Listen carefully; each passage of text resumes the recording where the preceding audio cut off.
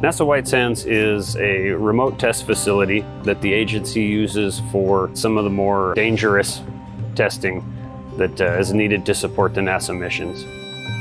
The size of the guns, the biggest gun we have is about 225 feet, and the building itself is only about 200 feet long, so part of the gun does actually stick out of the building. There is a very, very large project underway right now that started not too long ago with the landing of the Perseverance rover on Mars. I am a system engineer for the capture, containment, and return system. This system is the NASA payload, which is basically responsible to bring the samples, the Mars samples, back to Earth. What I'm standing in is actually called a hypervelocity test facility. It's where we shoot little projectiles at objects basically as fast as we can achieve on Earth. In our case, we are testing to see what will happen to our designs if they were to be impacted by a micrometeoroid on the trip to or from Mars. The goal here is to see how well those materials withstand those impacts to make sure that we don't lose containment of our sample.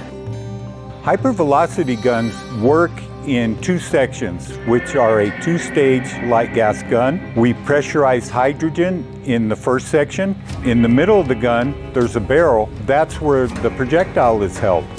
The pressures that are generated from these guns can actually level the building. And that pressure is suddenly released where the projectile is, where the barrel in the middle of the gun is. And then from that point on, there's a simulated vacuum, which simulates space. And then it is impacted where the target is. It's all about the timing. You're dealing with about 500 microseconds.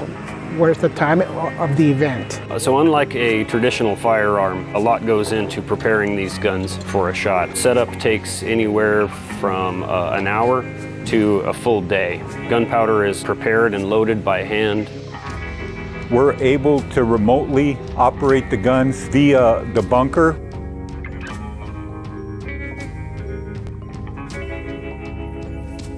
On the count of 3, 3, 2, 1.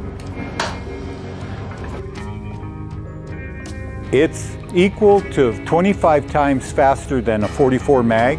The velocities are also like flying from New York to San Francisco in 5 minutes.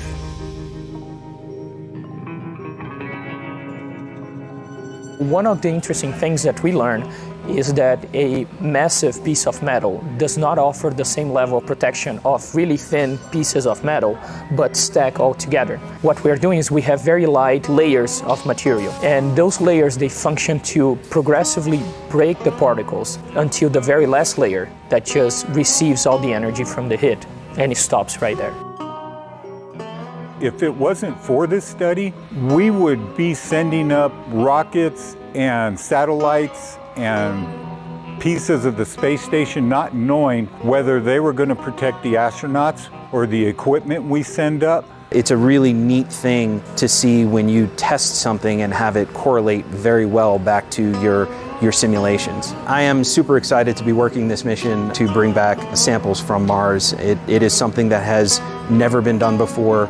And we are learning so much from this, especially because it's Mars. It's a planet that we had fascinations for a very, very long time. So it is humbling and a lot of work, right? Being here, testing things, it's amazing.